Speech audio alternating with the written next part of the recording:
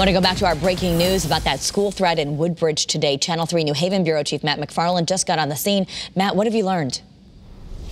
Hey, Gary, I want you to take a look here at the scene here at Amity Regional High School in Woodbridge. You can see all the cars here lining the driveway and the roads leading up to the school as parents are coming to pick up their kids. What we've learned was that a threat was made earlier. The staff here at Amity sending out a letter to the high school community saying that they had received an email this morning that contained a threatening message. We've learned that that threat was that there was going to be a shooting here at the school at noontime. Obviously, police are here. They're investigating, school staff as well, but still a lot of families, when they heard that there was a threat to the school, seeing a lot of parents come to pick up their kids as well.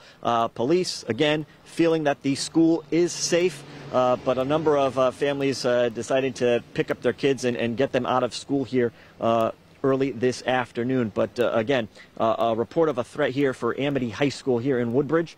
But police are on scene after a threat was made early this morning. Of course, we're going to stay on this story. We're going to have more from you coming up tonight on Eyewitness News at 4 and 5. Though for now, we're live with the mobile newsroom in Woodbridge. Matt McFarland, Channel 3 Eyewitness News.